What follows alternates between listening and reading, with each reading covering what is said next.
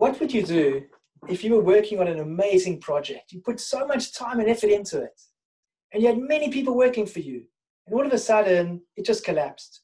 The people who were working for you disappeared, and you had no more ability to complete the task. What would you do?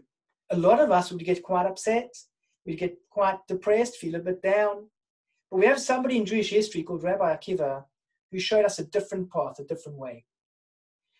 And he had 24,000 students. Imagine 12 JFSs, 2,000 students in JFS times 12, 24,000 students. That would be one massive assembly. And the building would go from where we are all the way through to the end of Kingsbury Road. An amazing edifice, an incredible institution. And all of a sudden, disappeared.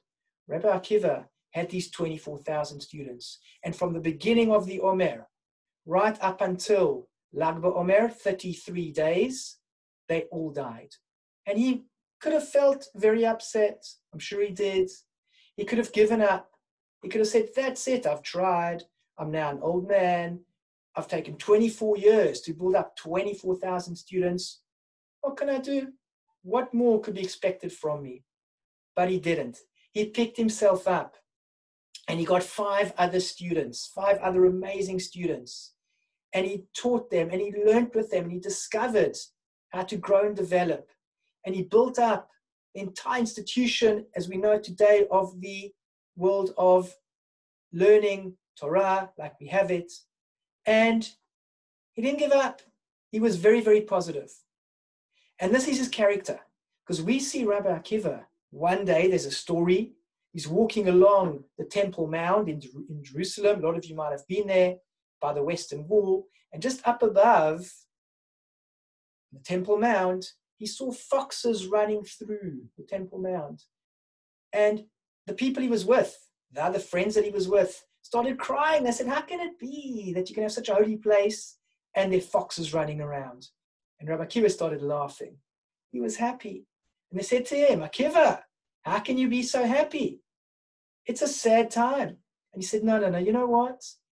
I now know that because this prophecy has come true, that there's such destruction of Jerusalem and the temple being destroyed and foxes running through, as the prophecy says, then I also know that the positive prophecy will come true as well. That there are going to be children running in the streets of Jerusalem, and old people in Jerusalem, like we see today. A lot of young children, old people filling up Jerusalem. And that's why he was happy. So we see the character traits of Rabbi Akiva. He's saying, even if something is bad, even if something is negative, we have to focus on the positive. We have to keep going. It's the journey that's important. And that's the joy that we can have through our life as we work through situations which maybe are difficult or not as perfect as they could be, but yet to know that at the end of the day, there is real joy.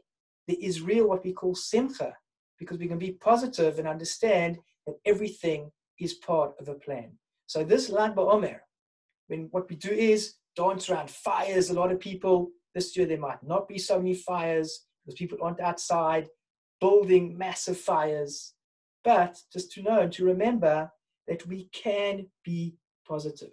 We can end up with joy. We can end up with a simcha, and we can focus on what is really, really important and really, really special.